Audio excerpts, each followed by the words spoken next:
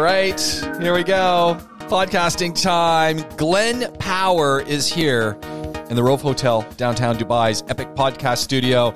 Glenn Power, PowerWorks Automotive, The Garage, the Mr. Fix-It of all things rolling on wheels, is in the house. And master of the one-hand text message now. Honestly, repetitive strain injury is real. If you're watching on the YouTube, you can see that he was answering the messages. The phone was going off. The fact that you've taken time away from the wrenches to come and sit down and have a chat, I really appreciate it. Well, this is what we do. Yeah. This actually was the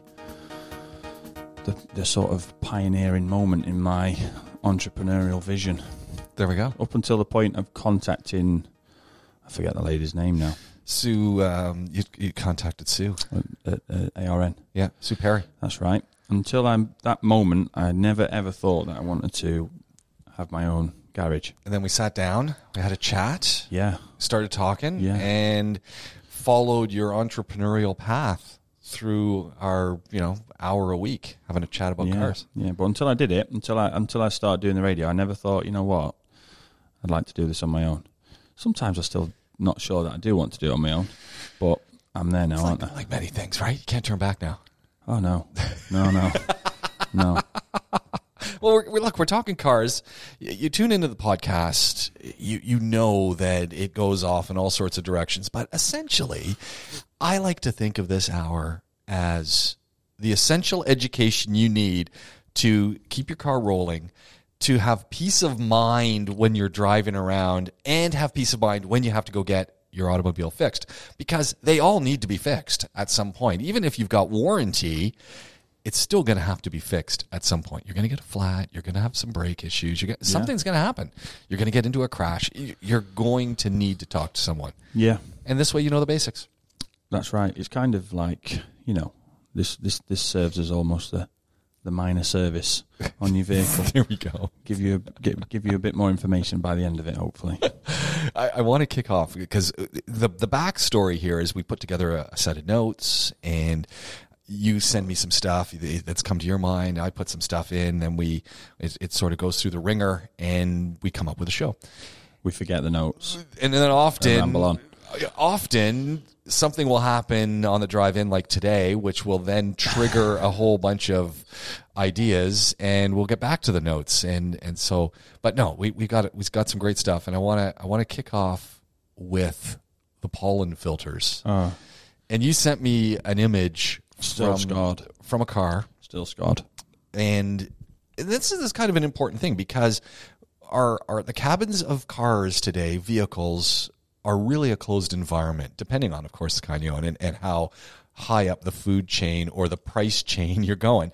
The cabin of your cars is a closed environment that has a pretty complex air conditioning, heating, air circulation, filtration system built into it. Now, when you think of your home, air filtration, when you think of the office, the HVAC, and all these things, there are filters. You sent me this image of a filter that needed to be changed, that was being changed, but the manufacturer, and we're talking, this is Ford, had not clearly thought out the idea that someone might actually want to change the filter. Well, they're recidivists as well, because this isn't the first vehicle from Ford that's had this problem. So on the Focus, you have to take the accelerator pedal out, right, to get to the filter that comes out on the driver's side. Now, is it just a little clip that you undo? No. And it no. No. And there's a plastic wiring connector, obviously, which breaks. So then you do the pollen filter, and then the car won't move. And there's an engine light on. But this was an EcoSport, and it was a very good friend of mine, and he owns a Turkish restaurant here in the UAE called Grand Bazaar, so a little bit of a plug for him. But he's a good friend, known him for a long time. First met him when he had a 2006 XKR Jaguar. Really nice car it was. He had nothing but trouble with it. It was a Jaguar. Every time you talk about Jaguars, the word trouble comes in. I mean, the beautiful cars, people love them. You own it. You'll do anything for it. But there's always a but attached Every to it. single person I know that's owned one or owns one the best analogy that we've come up with as a collective has always been sort of looking at them as almost the ex that got away. Right. They just are obsessed with them. Yeah. And I get it. I've driven many of them. They're beautiful. I mean, you get They in. look nice. They drive nice most of the time. So I get it. I understand why people like them. But man, are they trouble, especially in this climate. But anyway, so that's how I knew him. I'd known him for 9 years, almost as long as I've been here. And his wife has a Ford EcoSport, so just a commute. A great little car. They are. Nothing wrong with it. It does great. They're wonderful. Fuel economy. Yeah. They look kind of cool. They do the job. Plenty of space in there for 4 grown adults, which is good. And no problem, right? Comes in for a service. So me and DJ do the service for him. Great guy. Good friend. So we'll go round, do all his blacks, plastics, all the bumper. We rub all that in with peanut oil, make it black again because it had gone grey. Right. We polished his headlights. We did a full service on it. Do everything while it's up on the lift. The last job is the pollen filter because it's under the dashboard. Now I'm accidentally trying to find other things to do. Keep looking at my phone. Is it ringing? Does someone ring? DJ can go and do this. Nobody rings me. Nobody's messaged me. Nobody has a problem.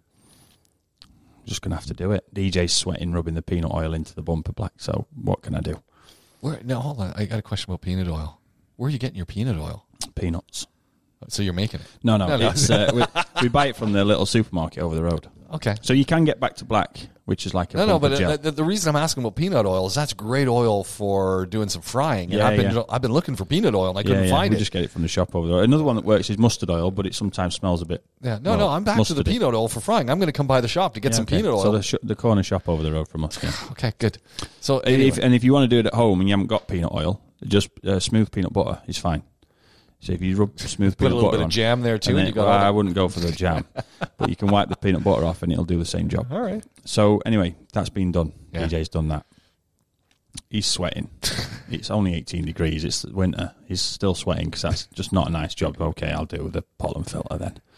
7 screws later. Did you know what you were in for? Yeah. That's why I was deliberately hanging back. 7 screws. So right off the bat, I'm going, come on.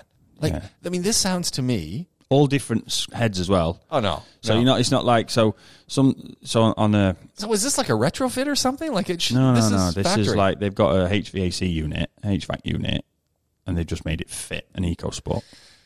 Okay. And then okay. Well, and I'm just going to put my hands up here. So around the center console where your gear lever and your handbrake is. Yeah. And the EcoSport's it's a nice compact vehicle. Yeah, very compact. Yeah, but it's got really massive doors. Yes. So you've got to get it off the ramp, doors all the way open, and then you've got this freak frame laid in there trying to work on it. It's just not happening, but it had to be done. So the center console has nice finishing trim. So when you sat in your driver's seat or passenger seat in the footwell, it's finished. You can't see the frame of the dashboard or anything. It's nice. Now that trim, for whatever reason, is one piece that goes all the way to the back. Nice. And to remove it, I've got to get the seat out. So I didn't. Okay. I bent it out of the way. Uh-huh. Probably shouldn't have. I asked him. I said, "F.A., can I do it this way?" He's saying, "No, don't change it. Don't change it, bro." That was his words. I was, no, you've got to have it changed, but I'm just telling you, I'm going to bend it. Yeah. Don't panic. It'll be fine. It'll go back in place. It's held in by this massive bolt. It's going to be in place. Don't worry. So these 7 screws have all got different heads. So I've got 2 different screwdrivers in there to get them out. And then the trim's all the way out. So now I've got no space because the trim's in my way. But it's either that or take the seat and the trim's on the top of the gear lever out to get this trim off. I'm not doing that. So then I'm going in there. There's then 3 screws that hold a cover in to hold the filter in and keep it sealed. 3. These screws have got green paint on them, which have come when they've assembled the HVAC unit to make sure that they're torqued. You paint them up, say you've torqued them. This paint mark is still there and hasn't been disturbed. This car is 5 years old. It's never had a pollen filter change. Even in the dealer, they didn't change the filter on it. And you know why? I know because why. it takes the guys are on bonus. Yeah. It takes 7 screws. You got to remove this. Yeah. I know why. I've still got the scars. My hands are covered in them. So I'm real mad at this point. Yeah. So I'm like, the dealer's not even changing it. Why am I in here doing this? Yeah. So I'm chuntering to myself. DJ now has finished his job and he's behind me just laughing. Because why wouldn't you? But I'd have been laughing at him. In fact, what I'd have been doing to him is I'd have been starting the car and putting the heating onto the footwell to make it worse, which we did used to do to each other. But, you know, that's for another day. So anyway, then the filter comes out 2 centimetres. What? An inch maybe. Only 2 centimetres? And then it's touching the glove box and the rest of the dashboard frame. So I've then got to tear it and bend it to get it out. That's no problem. It's getting thrown away because it's going to be changed, right? Yeah, but you got to put one back in. Exactly. Exactly. And it's not like, you know... It's not like you can tear and bend and then you get a ring stuck on your finger and put a bit of soap and it'll... No, Yeah. You can't put soap on a paper filter. It ain't helping anybody. So what'd you do? Got angry. Of course. Just squashed it. Now, the concertina's a bit like an accordion, right? Yeah, of course. So squashed it down and bent it in, but the airflow is one direction.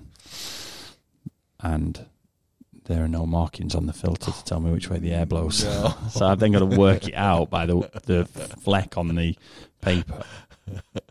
So then we get it in.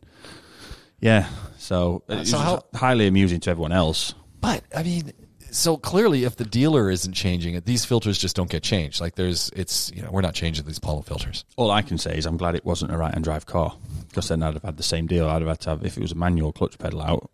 Yeah. And the brake pedal isn't coming out without massive work, so you just got less space. So what an absolute pain. How long did this job take you? Better part. Now, I did stop a couple of times to scream into a pillow and go back and get another screwdriver. Yeah. But best part of an hour. Yeah, that's a lot of time. Yeah, better part of an hour. And the phone ringing and message and stuff. But realistically, 30 minutes is what you're going to be spending on it. That's a lot of time. These things should just slide out. I mean, now do you think it was right at the point where pollen filters became this idea that, you know what, we really need to be swapping these in and out more often, and they just hadn't thought about it at that point? No, because this car isn't, what was this, 2016 when the EcoSport first arrived, 2017? Yeah. So, no, we were thinking of it. I mean, it's a filter. You can put it in and out, so... Okay. Yeah, because clearly cars since the 80s. Clearly, no one's taken that filter out. I mean, it's way too hard.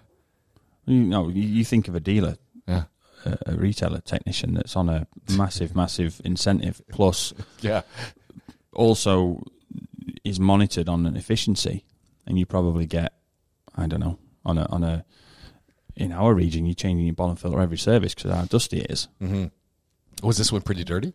Horrific. Yeah, of course. Never been changed. It was really, really bad. And they have a dog. So you got dander. So every now and again, there's there's down in whatever you call it. It's everywhere. The bottom of it, down in the bottom, is just thick.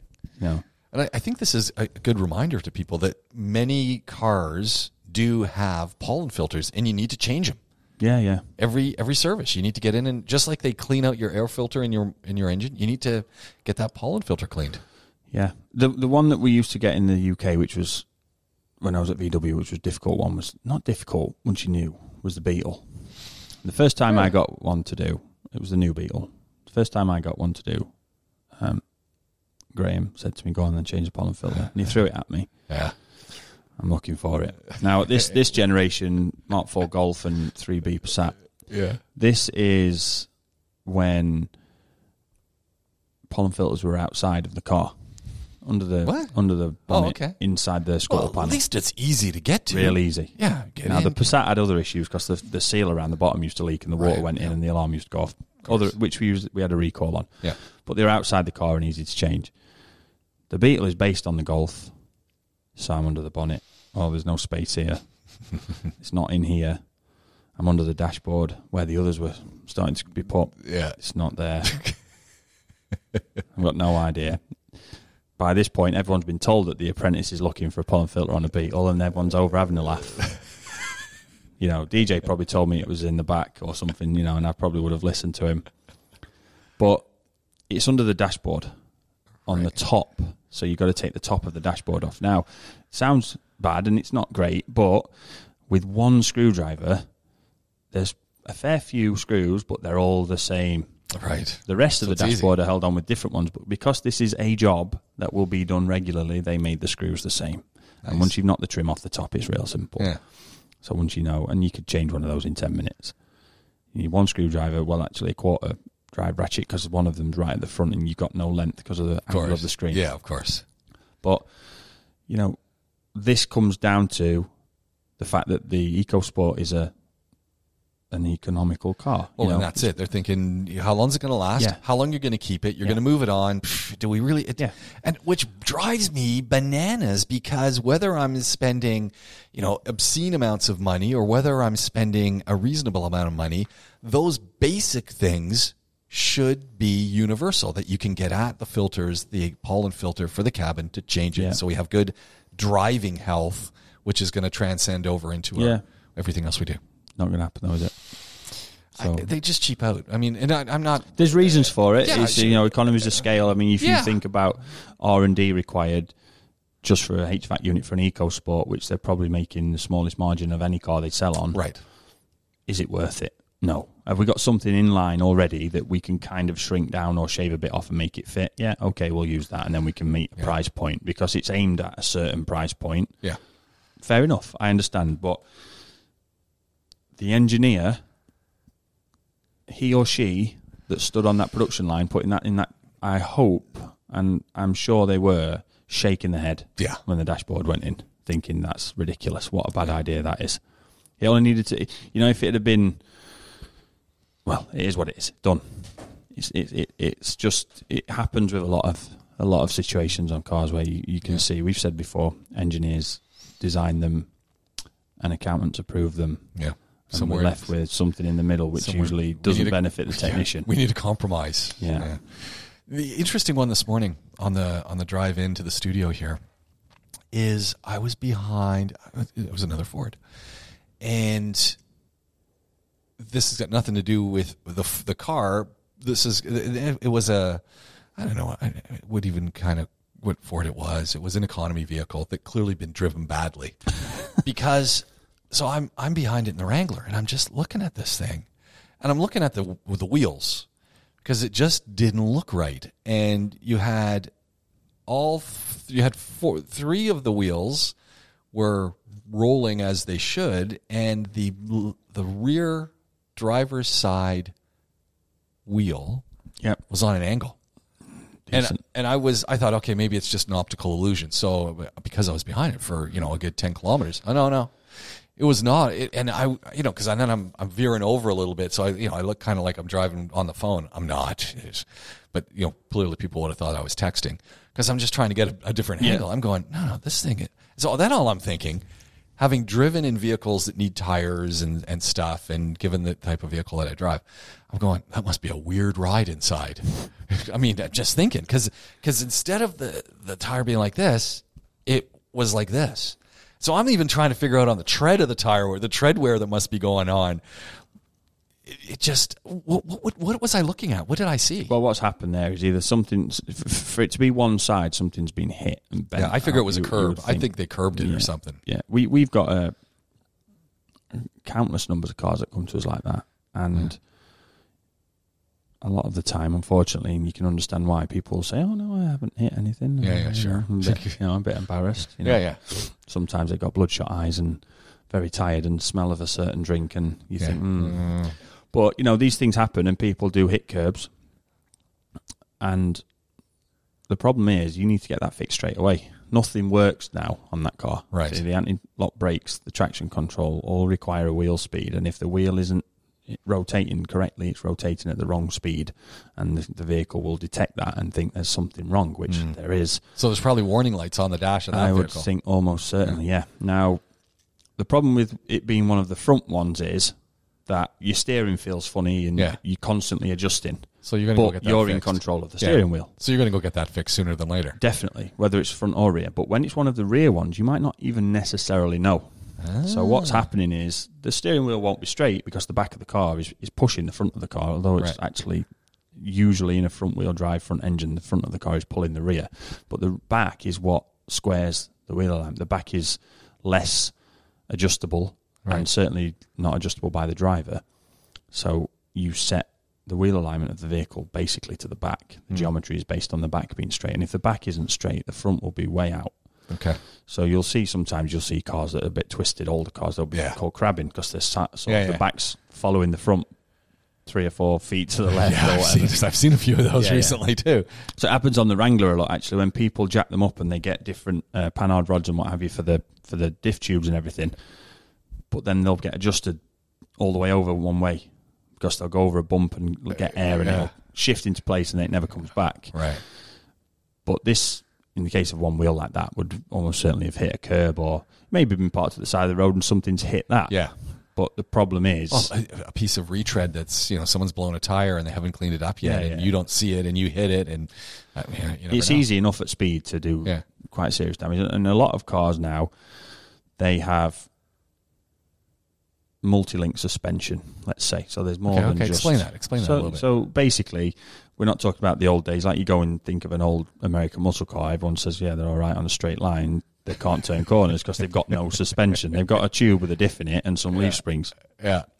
Now you've got wishbones on the top and on the bottom. You've got trailing arms, whichever way you want to. It's just complicated. It's complicated. So there's more than one thing that can bend. Okay. A lot of them have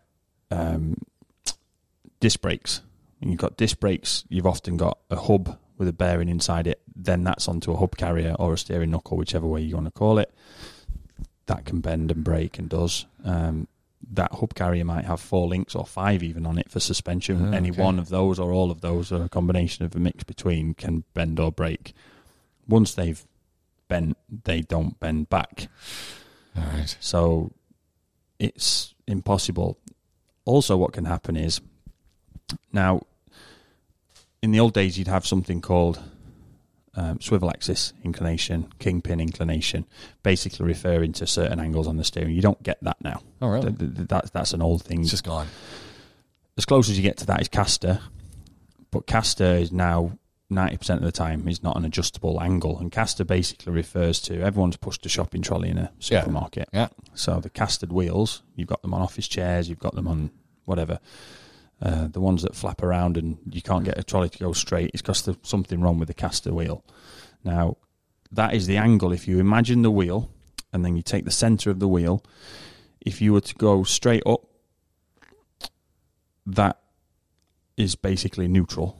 And then if you were to go left or right, you're applying positive or negative, if you want to think of it that way, in terms of caster. And that's the angle that the suspension strut, as you'd call it, a damper spring, McPherson strut, whatever it may be, is angled at. So whether it's pulling the wheel or pushing the wheel. Okay, so when you look under and you see the suspension, they're often not straight up. They are often on. Yeah, but nobody really, you think of it as that way, but there's also the other aspect of it, looking from behind the wheel. So then the angle goes that way straight, or in a very bad accident that way, which is possibly what's happened there. Okay. The wheel gets hit and that bends in the turret at the top. Now, if that's happened, that's a serious repair that requires an alignment jig, and the body needs to be aligned properly to the chassis again. And sometimes it's not doable without a massive, massive work, which is oftentimes uneconomical to do.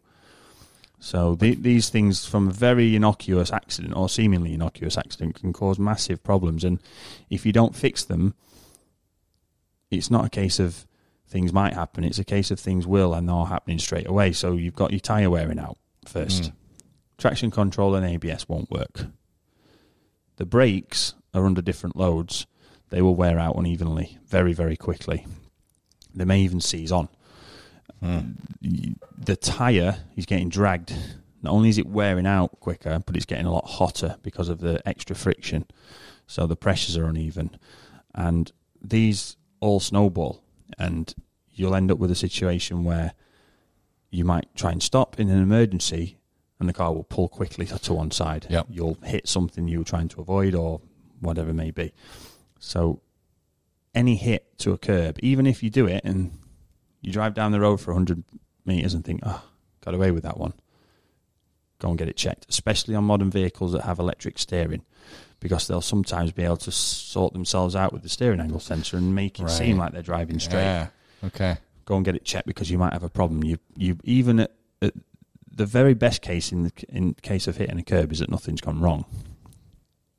But it's better to know that.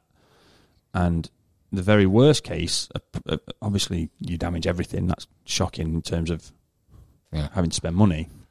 But the very worst case is it seems like everything's okay and you've put a big dent in the side of one of your tyres. That tyre now has a weak point in it, and it's going to explode if you fill it with air or get it too hot on the road or hit something else or go over a piece of blown out tyre or a stone or even anything on the road. If you go over it at the right time on the right rotation, it's going to burst. That's a problem. I actually got a question about tires. And there is a huge price differential between going for the brands, like the Continentals, the Pirellis, the Yokohamas, etc. And then you go down to things like Pirellis or Nexus and is there a huge difference in those tires? The key thing to remember, we've mentioned this already, the key thing to remember with a branded tyre is the big brands are the ones that do the R&D. Okay. So the big brands are the ones that design from scratch the tyres, often by order or commission of a manufacturer of a vehicle. They spend millions designing them. Which is why there's a cost differential. Of course. But there's also the fact that, we're, for example, Continental. Yeah. We can charge because we have a proven track record through hundreds of years of motorsport and blah, blah, blah of what we can do. We can charge. That's the reason Lamborghini charge what they do for a Lamborghini. They can. Yeah. So there's also a kind of brand value to associate, but the most of the cost is the R&D. The materials, the raw materials, pretty much standard all over the world. Oftentimes you'll get a situation where, if I was to say to you Dunlop, everyone knows Dunlop. Everyone knows Dunlop. If I was to say Sumitomo, people would think, Dunlop is owned by Sumitomo, and the Sumitomo tyres are made by the same people, therefore. Right, so you get the same thing. So it's effectively the same thing. Now they have, there's separation between tread patterns and they do differentiate Which them. is where a whole bunch of research goes in, because different tread patterns and the different tread designs lead to a different ride. Yeah, exactly. Now, the other thing with tyres is manufacturers will give approval to use them. So take a Porsche. Yeah. If you have a Porsche, the tyre will have the normal size and it will have the whatever it is, but it will have a designation at the end, N1. N1 is the designation to say that that's approved by Porsche as being fitted from the factory or an equivalent of. Okay. Audi's AO, Mercedes MO. So Audi, some of the RS Audis are RO. So some of the high performance cars RO. Now this again adds a premium to the tyre because there's a lot of stuff that manufacturer of that tyre has to do to meet the requirements of Volkswagen Group for them to say, you can put an approval on that. Never thought of that. So there's a lot of that there. But then you mentioned Pirelli, a Chinese manufactured tyre, and a lot of these tyres are manufactured in China anyway. But take Pirelli as an example. They can effectively reverse engineer an already existing tyre with very little cost. Yeah. And not to say copy, but replicate that in a more economical way by producing them in higher numbers, by not necessarily going to the manufacturer for approvals, and that reduces their cost of production, and then the scale of economy, means that they can keep the price down. And there aren't always that many differences from tyre to tyre that we as standard road cars just driving to and from work would ever notice. Right. Put them in the hands of a racing driver on a racetrack, and then there's differences that will be picked up very, very quickly. So tyres are so important that it's always worth a chat with whoever's supplying the tyres as to, okay, what do you recommend here? You mentioned Nexon there. Nexon's a good brand, and it's on the up and up, really. It's been more and more well recognised. It's got sponsorship deals with a lot of sporting clubs. I think Manchester City are sponsored by Nexon tyres, so it's well recognised. Apollo tyres in the UK is quite a popular brand now because they're affiliated with Manchester United Football Club, which again, so the Apollos. So people get to know the name and think, well, it must be okay if United have put exactly. So these things happen with tyre brands, but ultimately that comes down to the fact that a tyre is kind of a tyre. Yeah. for normal road use, just make sure that you can trace it. Make sure that there's some form of where's this come from. You know, is there a warranty with it? Right. Get it from a reputed outlet. Yeah, exactly. Yeah, but ask the question. Ask the right questions. If you can't get the answers, don't buy the tyre. There we go. You know, that's it. And it's no different to if you're going to buy a used car and you ask, has it been in an accident? And they say, oh, flat out no. And then you check and it has. Well, it doesn't matter how minor it was. You can't trust that person. No, it's the same with the tyres. You need the paint thickness tester that you walk around it and just... Colin does that all the time. He does that. He's a paint thickness guy. He's obsessed. Yeah. He just does it for fun in any parking lot. Yeah. Yeah, just likes getting his tool out.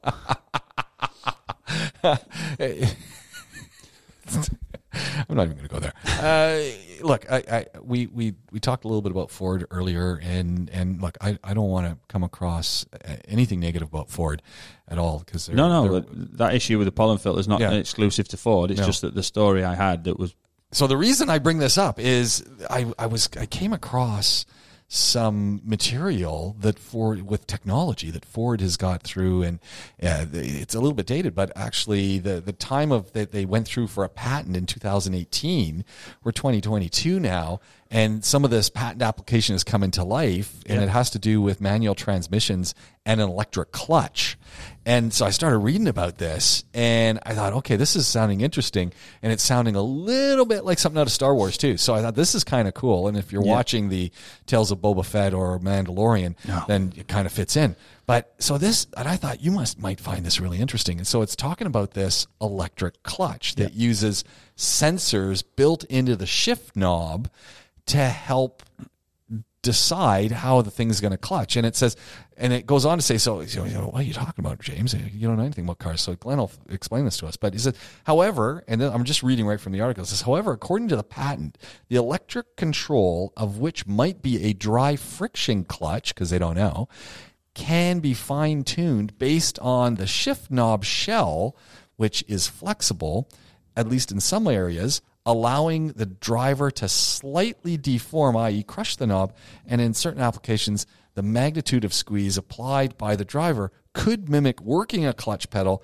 and a harder squeeze, decoupling the clutch, and softer ones doing the opposite. So essentially, no foot clutch, doing everything with the squeeze of the fingers. Yeah, great for racing drivers. And I just thought, interesting. Now, it is a fantastic innovation. However, the issue with it is when I drive a manual, I often have my hand, which in the UK would have been my left hand here, is my right hand sat on the gear lever. Yeah. If there's some give or some kind of haptic feedback, you're just going to constantly be there just like squeezing on the end of the gear lever. And then the car's just going to be clutching all the time. Yeah. And also, I usually turn all that haptic stuff off. I can only deal with it for a little while. But also, not only that, what happens, what's the fail-safe? Yeah. You know, is there like a clutch pedal in the glove box and you just... maybe. What's the fail-safe? Because that unfortunately, being a mechanic, we only see cars that go wrong normally. So like, I almost think that way. I almost wondered if it had like a switch where you can just go fully automatic and boom. So fail-safe is it just drives on. I mean, the only problem with it is any kind of electronic clutch activation always makes me think of Selly Speed out of a Alfa or Fiat, which is awful, or the SMG out of the BMW, which again is awful. It's like somebody's changing the clutch on their first driving lesson. They're changing the gear on their first driving lesson. You can, on the M stuff on the BMWs, you can change how quick or slow or soft or hard it does it, but it's still like being sat in a car with someone on the first driving lesson. It's just horrible and it's unnecessary. Just get a double clutch gearbox. Yeah. I mean, just get a PDK or DSG, S-tronic, whichever way you want to call it. And the Ford one is good. But when we drove the Black Edition Mustang, oh man, the double shift was great. Yeah. Didn't have a problem with it. No. This is totally unnecessary, and I don't think I wonder. I mean, but for racing drivers, so for racing drivers, no problem. I don't understand why you'd need the clutch to clear further. Yeah, it's either cleared or it hasn't. And if you're doing a fast gear change, you're probably going to grab harder. So if you're driving fast, you're going to be holding harder. So you're going to squeeze harder. So you're going to pull harder. So you want that clutch to have gone less distance to make the gear change quicker, in my pit. But reading it, it says the harder you grip, the further it clears. Interesting. That doesn't matter to me. Well, I want it when it's geared towards driving enthusiasts. It'll be interesting to see how it rolls out and which vehicles it rolls out on. I'm thinking not the EcoSport. I'm thinking it never goes. I'm thinking it doesn't go anywhere. I think maybe, like say, it's 2018, it's 2022, and it's just being heard about now, right? Yeah, I don't think. But then again, Ford do these things all the time. We've talked before, I think, this about is their the R&D, one. yeah. Exactly, and it's just like looking for planets. It might not seem to do much, but the technology that comes about from it always gets us somewhere. Yeah. But they did the whole water generation from AC systems in their cars, and how they could make sure that gave a source of clear, clean, drinkable water on a drive, which is a fantastic idea. Absolutely. If you've got a trip across a few states in the US in an RV of some kind, if it's a Ford with this system, you've got water on board all the time, as long as the engine's running. I'm pretty sure that I just read somewhere, and I didn't put it in the notes, so I could be wrong on this, but there's one company that was making small vans that were good for campers, and they stopped making them. And I think the Ford is the go-to now for making these. Yeah, those E-Class, E-Series, E350s and stuff, they're great. They look great, and there's plenty of space in them. Yeah. They just have those thirsty engines. You've got to get over. You've got to get away from these guys. And this is the problem, right? Because the thirsty engines, even in North America, record gas, petrol prices. Yeah. Prices have gone up here. Like the thirsty engine we even notice it because in the time that we've owned our vehicles from 2008 till now, they're thirsty vehicles. Yeah. And it's almost cost me 200 dirhams to fill up the tank, and it's like, really? Well, the Touareg because I like to make sure I get all the fuel out before I put fuel. Fuel station roulette. We always, let's say the light comes on, and there's usually it'll say 100 kilometers left on the range or whatever. Yeah. Get it down to 40 or 50 before we fill it, and it'll be like 220. Wow. To fill. Wow. I filled it yesterday with 160 left on it, and it was 218. That's a rise. That's for the month. That's the first time I think I've filled it in February. Wow, that's So thirsty engines, they're an issue. Here, another thing that popped into and this it's just a reminder, was the alarm bell going off, and not about this particular case, and this is in the U.S., but it just got me thinking that this is something we always got to keep our minds on, and this is airbags. Because you only know you need the airbag when it goes off because you've been in a situation. And this is Kia in the U.S., they've done a recall, 410,000 vehicles. Are we ever going to get past these airbag recalls? I don't think so. And again, to fix a problem with the airbag. So I was just curious. I kept reading to find out, okay, because what was the problem? And they were saying that the airbag control computer has a cover on it, and the cover was coming into contact with the memory chip and damaging the electrical circuit that would stop the airbag from inflating. And it's just a cover issue. Unbelievable, yeah.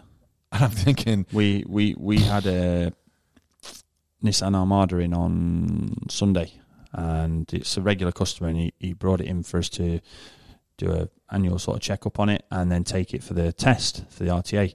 So we took it and did the inspection, passed its test, nothing wrong with it, it's a good car. He went to register it, and it refused to let him register it because there was an outstanding recall for the airbag, which is great. The systems work. That's fantastic. Excellent. Well done, RTA. Amazing. And it told him, visit Arabian Automobiles, you have an outstanding safety concern. Nice. And I said to him, it's almost certainly the airbag one. Yeah. Yeah, I've never heard of anything else on the Armada. It's almost certainly the airbag one. The problem is, he's just spent 170 dirhams on his test. Yeah. He's going to have to get another. He's got 28 days. Yeah. They can't get him in. Really? Wow. So are they that busy with cars, or are they possibly a mixture of they're that busy with cars, but they've also not got the supply. Got supply, and maybe they're that busy with cars, don't have supply, so some of their technicians are on leave. These are brutal. So this is a genuine issue. It's an honest issue. It's not somebody's not pulling anybody's chain. This is a genuine problem, but the system, it just goes to show the system's well integrated here. That's great news. But these airbag problems, I mean, wow. Yeah. It's one's not even finished and we get another one. And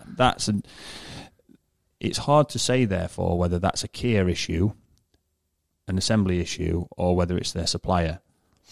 because I don't know who's assembling. Kia don't make airbag units. Right. They buy that from somebody. I don't know. Yeah. I'm guessing Bosch or Siemens or Samsung or whoever it is that make it. But they assemble it. Now, did they assemble it and then put the cover on it?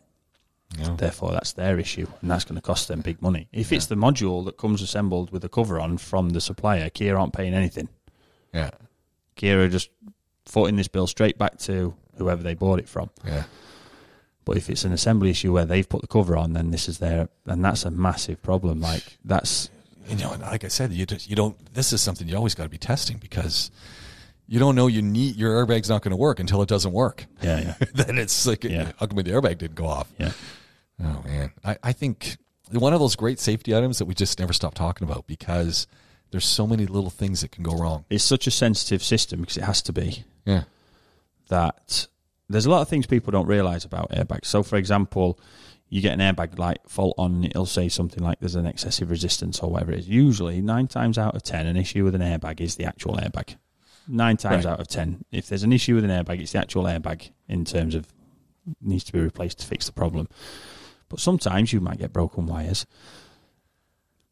But other times, the system will have a short circuit, and it could be in the airbag, it could be in the igniter, which is assembled together, it could be wherever it may be. Now, when you plug that into your computer, and there's so many people that have got these OBD scanners with an app on their phone. Yeah. If you get an airbag fault that says short to positive, do not press erase. Because if you erase it, it will test the circuit, and it will put the power back on, and it will ignite that airbag. Really? So I've seen it, I saw it, and it was the Master Tech. It was one of our Master Techs. I was still relatively new, but the lady that did meet and greet and made tea and coffee for people at the dealership where I worked in the UK, she had a Mark IV Golf, and the airbag light had come on. And I think the car was still in warranty. It was. So it was in. Just have a quick look at it for us. Yeah. And short to positive was the fault. I can't answer as to why he did it. I don't know why he did it. I assume he just did a full run through of faults and then hit erase quickly. Yeah. Erase, bang, bang. The driver's airbag and the seat airbag went off. So that was expensive. And those things are like, people don't realise if one of the things people worry about with airbags is that the horn pad hits them in the face in an accident. And it does, and it breaks people's noses all the time, blacks their eyes. It's a lot softer than going through the windscreen or smashing the steering wheel, of course. You live with that. Exactly. Yeah. But one thing people don't realise is the dust and the sound. Yeah, it's loud. We had a stunt, so we weren't allowed to send airbags back under warranty, but we had to send them.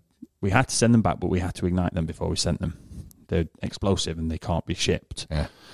So we had a stunt soft toy teddy bear that we used to strap to airbags, and we'd turn them around outside in the yard, and we'd like have 100 meters all the way around it, and you just wire them up to a battery and short them, and then they'd clear the height of the building that we were in, the warehouse, easily, and then you'd like lose sight of them.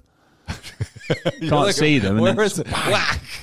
And the noise is ridiculous. And this is in a confined, like in a well-built car. You take your Cadillacs or your German stuff that are soundproofed and really well ringing built. In your ears. They're horribly loud. It's you live, but you're so sensitive. The systems are so.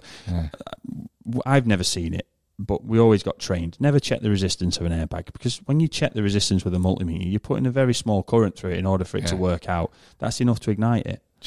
And people that don't know what they're doing will do that. Like I say, that happened to a Master Tech. Wow. The guy that knew what he needed to know. Yeah. And oversight, bad day, press the wrong button, next thing whatever. There we go. But airbags are super sensitive, and you don't know. And one of the other issues is, if you have an accident, the airbag isn't forced to go off anyway. Depends where you hit. Right. There's crash sensors that have to be... It's very possible your airbag won't go off at all. Yeah, you could have a serious hit from the back and your airbag wouldn't go off. You could have a serious hit from the side, it might not go off. It all depends. They're very sophisticated, very sensitive, but we don't really know how they're going to react, because we don't know what the accident's going to be like. And what you can't afford is to know that they're not going to work. And in this case... hopefully for Kia, it's not their issue. But if it's a cover over the module, I would imagine that's an assembly problem. Yeah. So we'll see. Interesting. Frightening to know how they've worked out. Yeah. There must have been an accident where the airbags didn't go off, and they've had to figure it out. There's got to have been a few that they've started to investigate. And I'm sure every accident looks at all of these different things. Yeah, I think in the UK it's a matter of one accident Yeah. is enough. And that's probably the same in the US, North America, I would say, Yeah. and probably the rest of the world. One accident, let's say serious or fatal injury, it's enough to cause an investigation into that, and the brand will be involved. We've had, at VW, we had vehicles that were catching fire. Just one. Whether a driver had fallen asleep at the wheel smoking a cigarette, didn't matter. They had to come and investigate it. And we had a fatal accident where the driver of the car hit somebody and said the brakes didn't work. It was rubbish because that wasn't the case. And we could read that on the control module. We could see he's fallen asleep or not been paying attention, one of the two. These things will be investigated and checked, and it's due diligence, and it's good that they get found, but it's just sad in the case that it's had to be found. Yeah, absolutely.